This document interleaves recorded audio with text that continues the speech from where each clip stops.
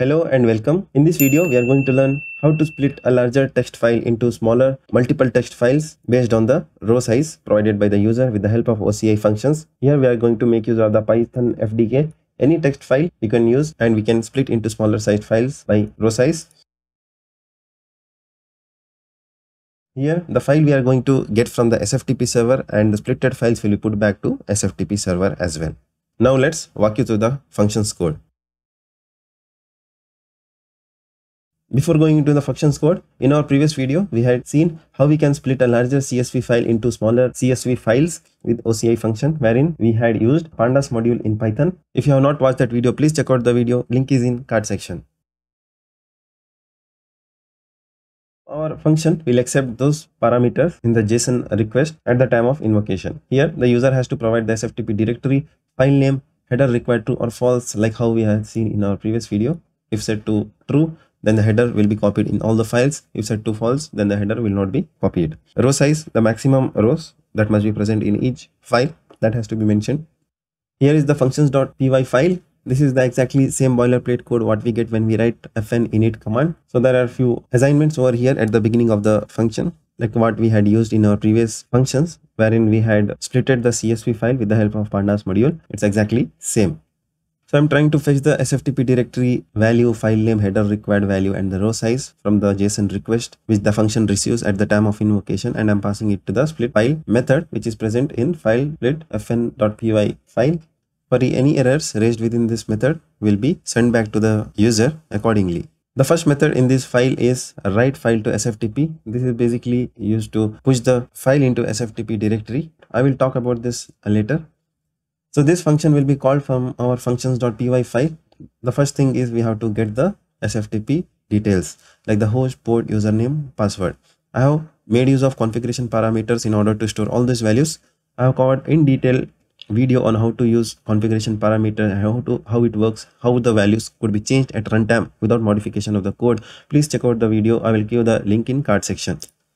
The next thing is I will generate the file name, that is by appending this first argument is nothing but in our request is SFTP directory / and the file name. So I'm assigning the row count, file count and the row size, and the row size will be like 10,000 records or 5,000, whatever the user enters, what he or she may need in each of the splitted files, that I'm providing it over here. Row count, file count, these are the variables for use for naming the file and for iteration. Header value like the false or true will be stored in this header value. Header row, I will use it shortly in my code, this variable. And file content is a global variable over here. Each of the rows will be added as an element of this list and it will be used to flush that data at the time of putting that file into SFTP directory. So this is placeholder in order to generate the response back to the user, wherein we are sending this message and the generated file names back to the functions.py file. That's it. I'm making use of this pysftp module over here in order to connect to the SFTP server. First and the foremost thing, this function will check whether the supplied file name is present or not. If there is no file, or if the file is not a file, or if it is a directory, then we are raising an exception over here saying file not found. If there is a file, then it will pull the file and it will write into a temporary directory which is provided in Oracle Cloud Functions. As we had discussed in our previous video from Oracle Cloud Infrastructure documentation, here is the page on a temporary directory. What is the maximum allowed size? What are the maximum number of files what we can put into a temporary directory? What is the threshold for the functions? All those things you can check in this metrics available in the table when you design the function. So here what we are going to do is we are going to open the file which is downloaded to a temporary directory in the buffering mode. One is for buffering, 0 it will be default, that is non-buffered.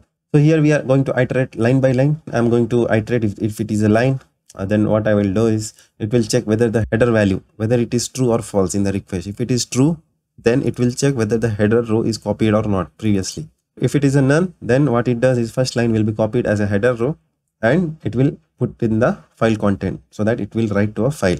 Then it is going to skip any of the commands present over here and it is going to iterate to a next iteration in this for loop.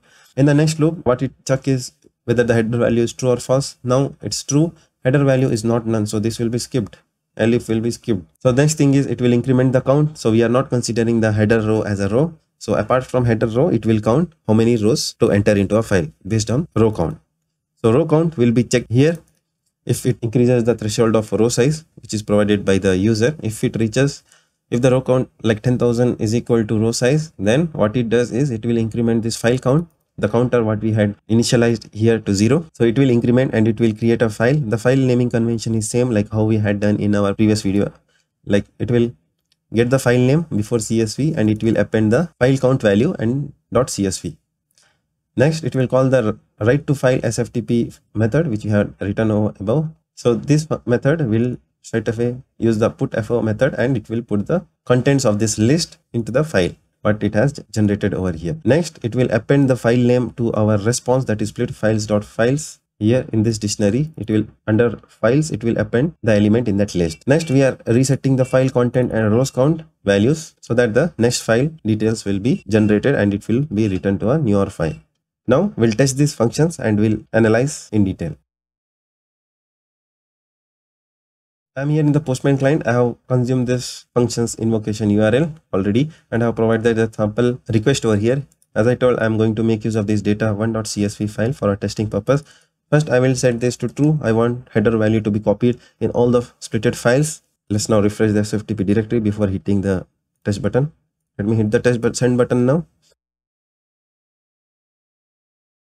Our function code has executed successfully.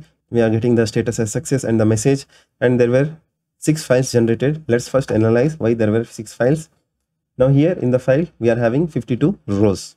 Now since the header value we want to be copied in all the files, so 1 we will minus, that is 51 it comes. So in the 6th file we should have single line, that is the 52nd line, and in the rest files we should have 11 rows including header.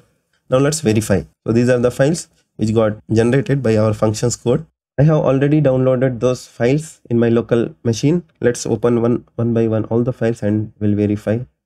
As I told, we must have 11 records in each file including column. So first one is a column, rest we are having 10 rows. In the second file also we are having 11. The first one is a header.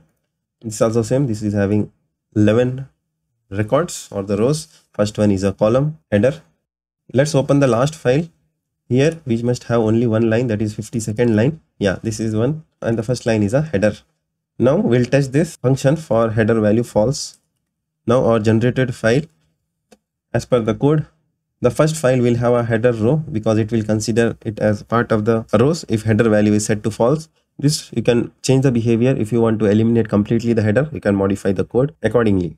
Now this has executed completely in 2 seconds. So this function executes faster than our previous function, that is with the help of pandas. Pandas is basically a heavy module which is used for data analysis and cleansing of data. So if you are looking for a faster method of generating the CSV files or any text file, you can go for this approach instead of pandas.